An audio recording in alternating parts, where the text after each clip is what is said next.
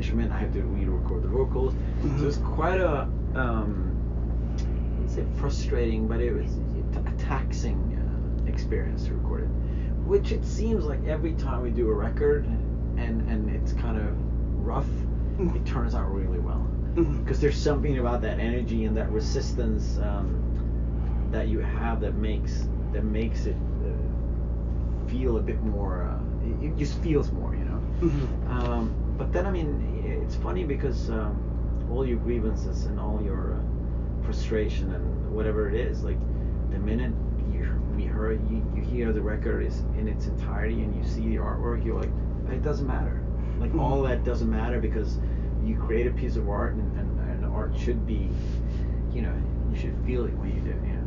Yeah, absolutely. It's kind of one of those things, like, there was a quote I saw recently, like, it's something to the effect of art is supposed to make you uncomfortable. Yeah. Do you agree with that quote? Yeah, I mean, it doesn't always have to be like that, but I think that art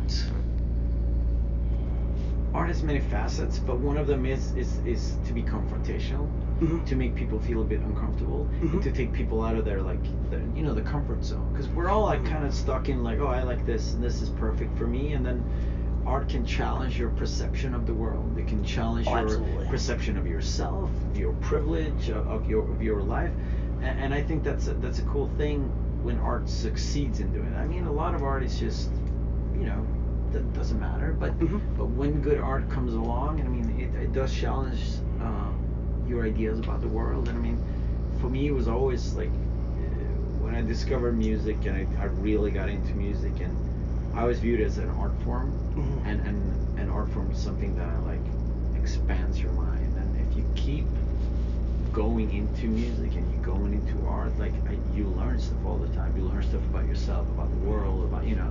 So yeah. Yeah, absolutely. So, like, based upon, like, the last record to this record, what are some things that you have learned about yourself in terms of this, in your personal growth and stuff like that? Well, I think it's the last record. I mean, Freedom was very much a record that we had to make to sort of free ourselves from the shackles of Refused, if that makes sense. We were like, what is this band that just took off without us? And we had to kind of bring that down and let Refused become our band. And we hadn't, when we did Freedom, we hadn't written music together for 14 years. That's a long time. Oh, absolutely. Yeah. So we did that record, and we're trying out a couple of things. And I think what it was, like you'll try out things, and then you play stuff live, and stuff that might in the studio in that world, you're like, oh, this sounds great. But when you start playing live, you're like, yeah, I'm not feeling this. And the crowd's not feeling it. So I think we were just trying to be honest about like what works for us, what feels exciting in the room, what feels exciting when you're playing it, and that's kind of when we went into war music with that state of mind. Like what do we want? What type of music do we want to create? You know. And I think personal growth is just a matter of like when you're young.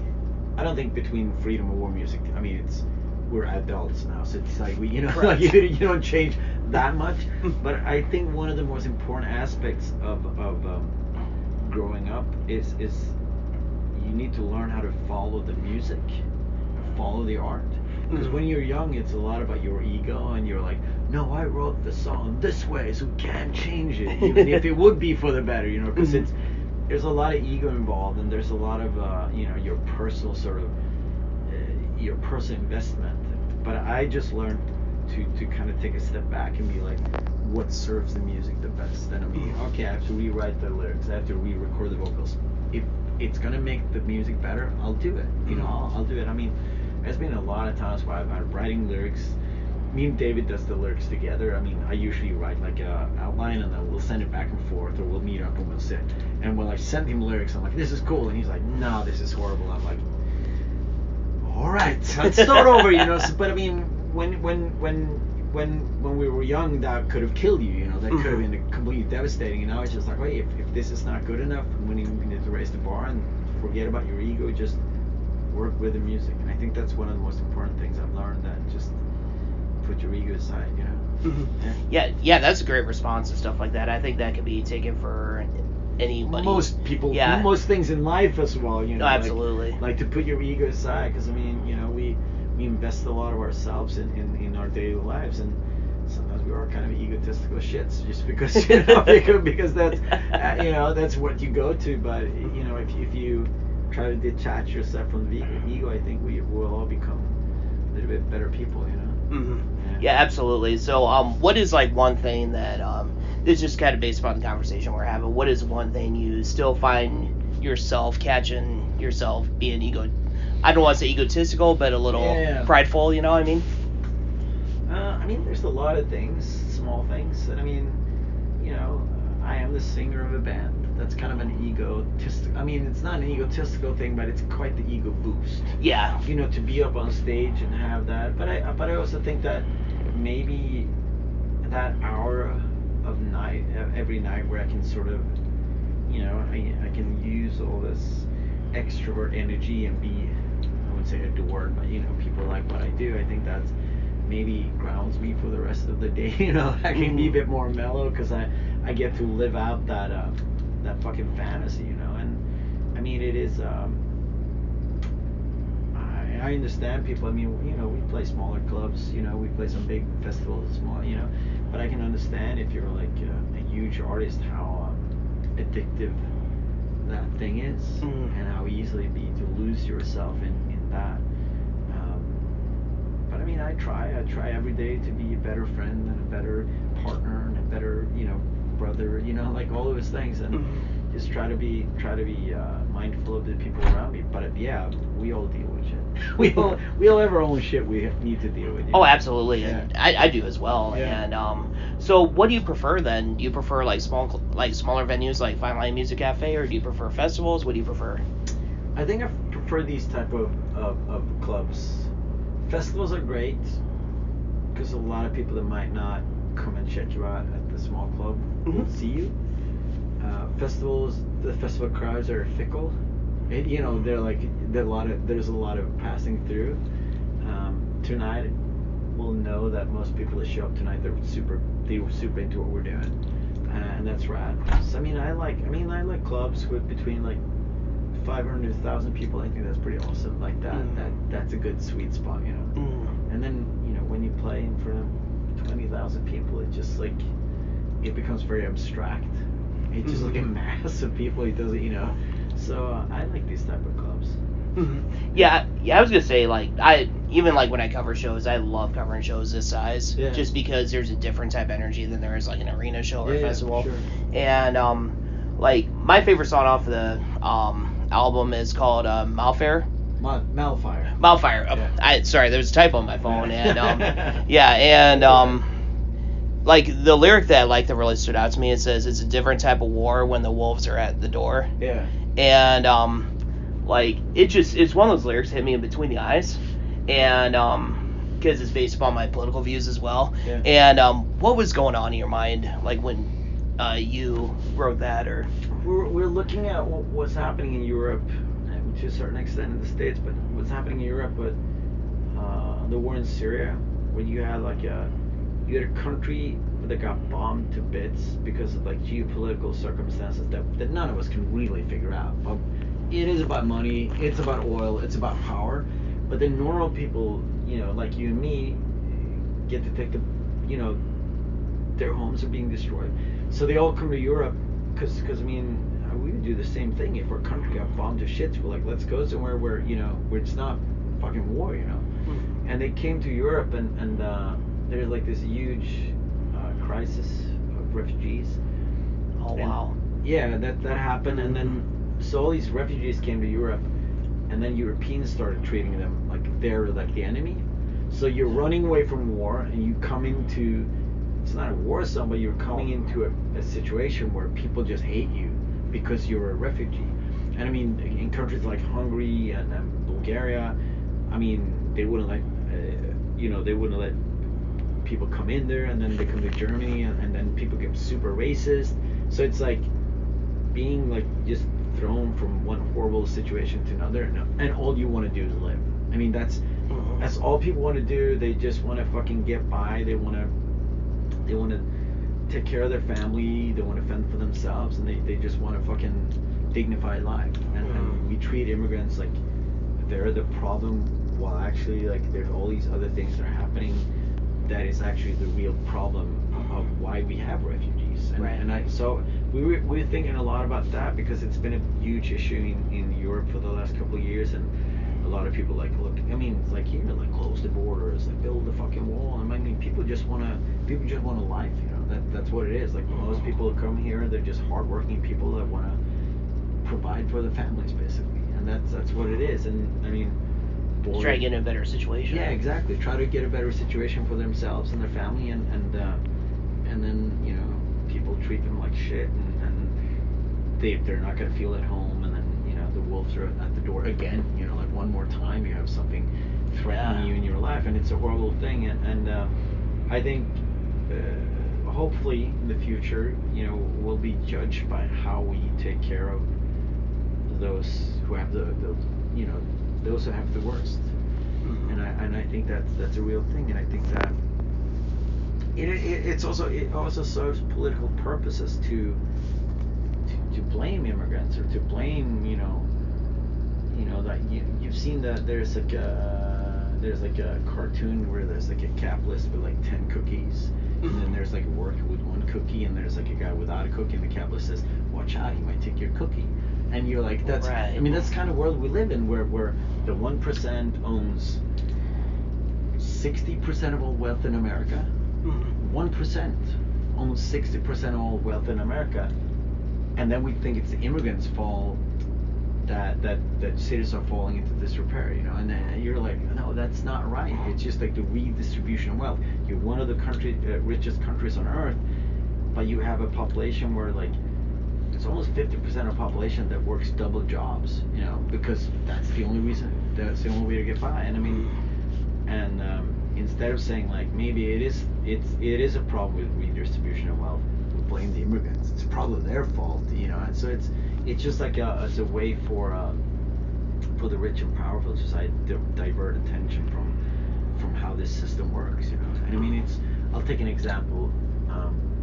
We played in Detroit the other night, and Detroit, I mean, it's a little bit better now than it was a couple of years ago, but even, I mean, it really fell into hard times. Because capitalism as a system has no moral, has no consciousness. Capitalism as a system is not like, oh, we'll take care of you. I mean, capitalism as a system takes care of the stockholders. It's supposed to produce profits. So if your factory in Detroit, you know, it is cheaper to ship that factory off to China. You will make more profit. And capitalism doesn't care about those people. But it's still like, it's so ingrained in our minds that, oh, this is the only system that we have. And, you know, so that kind of stuff happens all the time, where factories move out you know, to other countries because of lower taxes, or, you know, just a cheaper workforce. And then people here are like, oh no, it's probably immigrants' fault that the economy is going to shit. But no, it's not. It's just, you know, just the way the economical system works. And I mean, there's a couple of people that are insanely rich in this country. Most people are really poor. Absolutely. Yeah, I was gonna say, like, Bernie Sanders had like this chart where it's like Bezos, Warren Buffett, and Bill Gates, they own more wealth than like 40% of Americans combined, or something like that. Yeah. And a lot of those corporations and companies, like I saw, like how Amazon, they won't let people have more than 10-minute breaks, and they can't get health benefits, and they work for like minimum wage, and you're like, are you kidding me? Yeah, you exactly. know, like, so I mean, but that's what capitalism is. It's not a moral system. It's just like a function that, like, how do we make the most money? You know, how can we maximize profit, basically? And yeah, it's pretty crazy, because I mean, you know, and it's funny too, because, you know, Bernie comes out and people are like, oh, he's a socialist, and then you're like, well, you love socialism if it's for corporations, if it's for banks, you know, if they bail out people, then it's socialism, is fine. But anytime it's profits, well, it's capitalism. So it's like, anytime, you know, you make money, it's capitalism, but then you need to bail out, yeah, we'll use, like, so I mean, and also, like, I mean, the New Deal that happened after the Second World War, it's like a lot of social programs, you know, to sort of boost the economy, and, you know, so it's, you know, there's a lot to be said about this country, you know. Absolutely. There's a lot of stuff. There's a lot of stuff that we can talk about, you know. Yeah. Just kind of a fun question for you. If let's say at a review show, if Bernie Sanders was in the mosh pit, how would you react? I'd be pretty surprised. He's an old guy, but I mean, I could see him. I could see him sort of back in our band. Yeah. It might be a bit too radical for him, but I mean, definitely I could see him back in our band. It's funny because Race Trader that opens up for us, they're singing Monty is like a human rights activist lawyer, and he's one of those guys. He's like, yeah, Bernie. I mean, you can call Bernie up. Like, I met Bernie a couple of times. I'm like, oh shit, that's crazy. So I mean, he is a man where he actually listens to people, you know, and I mean, he's not perfect or anything, and you know, I'm sure there's a lot of stuff that's not as great as it could be, but we know where we have him. He's been saying the same stuff for the past like 40 years, you know. So, absolutely. So we'll see. It's interesting. It's interesting to see where that takes, because I mean,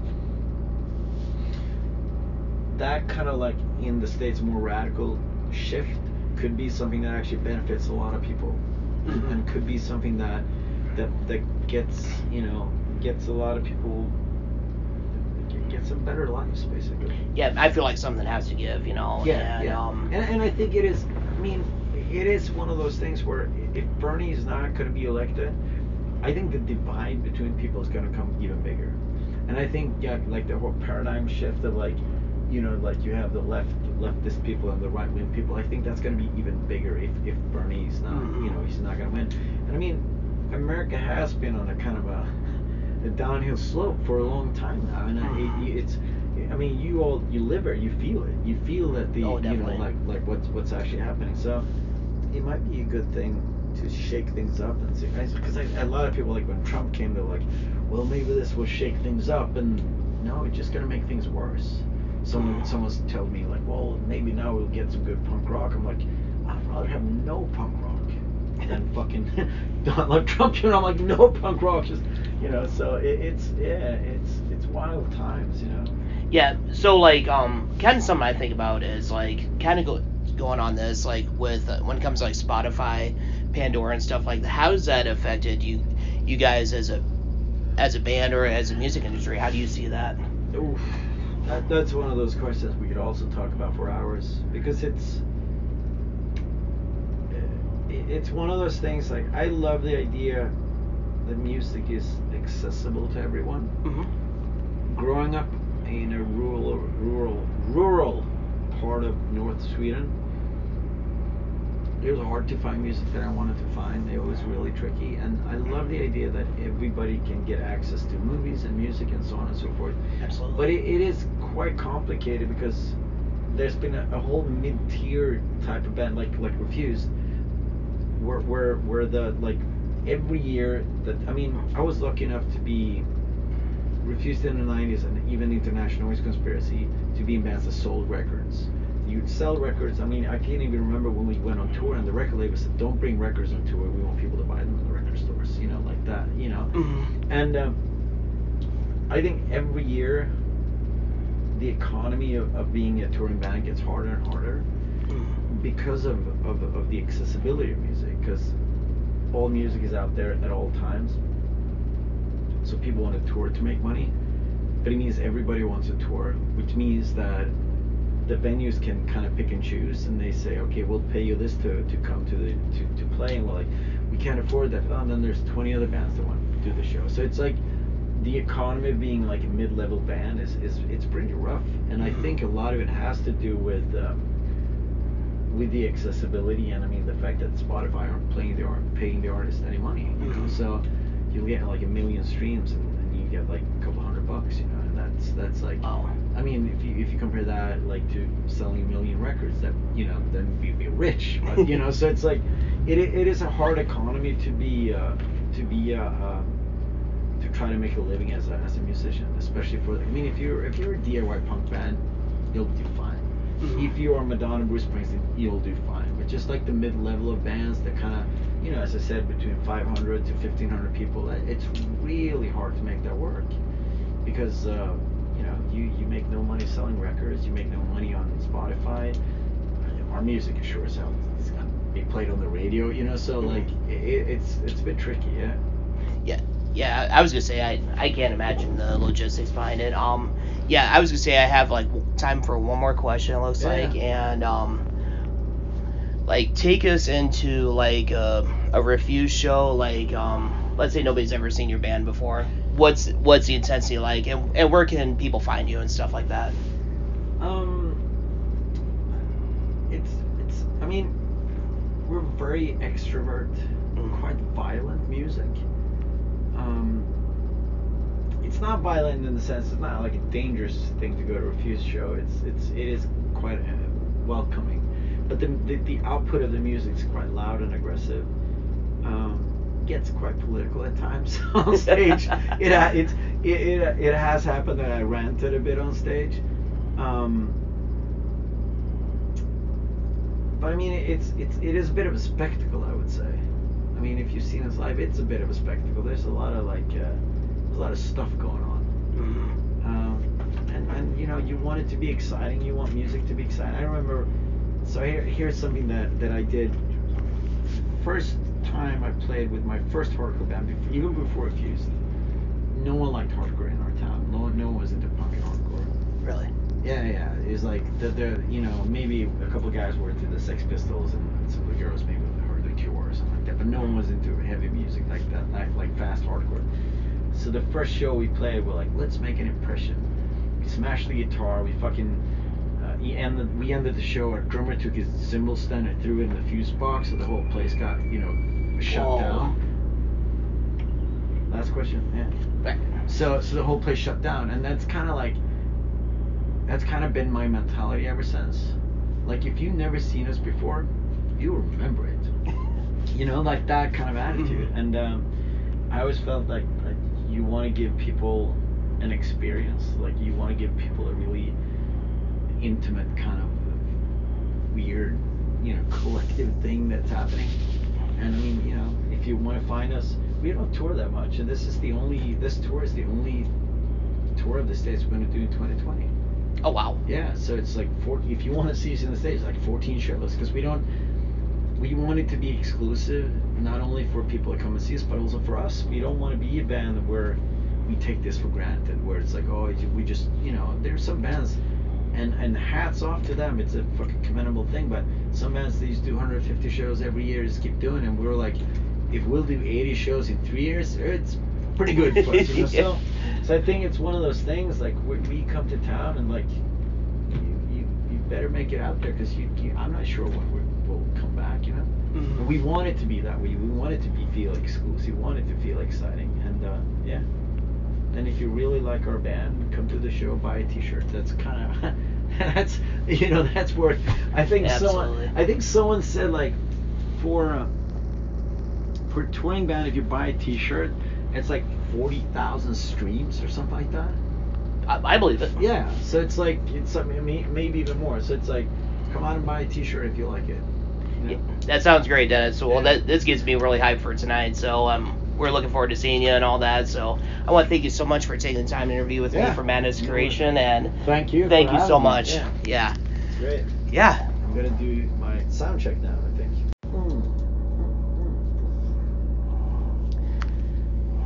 This is Maddie with Madness Creation here with Dennis of Refused. And Dennis, how are you doing today? I'm doing very well. How are you? Oh, I'm doing good. Yeah. I just want to thank you so much for having us and everything like that. And cool. Yeah, absolutely. So we reviewed the record War Music a while back, and we gave it 10 out of 10 stars. Oh, yeah. Boom. Yeah, in your face, internet. Yeah, absolutely. So what I liked about it is just how real and authentic it was, and it had some angry tones, but it seemed like you guys evolved musically as well. Yeah. So what was the most challenging, rewarding aspects when you guys were in the recording process for War Music? It was a long process, and it was one of those, like, you start out with a idea of what you want, and then halfway into it, you're like, no, wait, this is actually where we're going, which can be quite frustrating. So there was a lot of re-recording, and like there was a lot of songs that weren't really done, and then we had to re-record them, and then I did vocals, and then they changed the arrangement. I had to re-record the vocals. Mm-hmm. So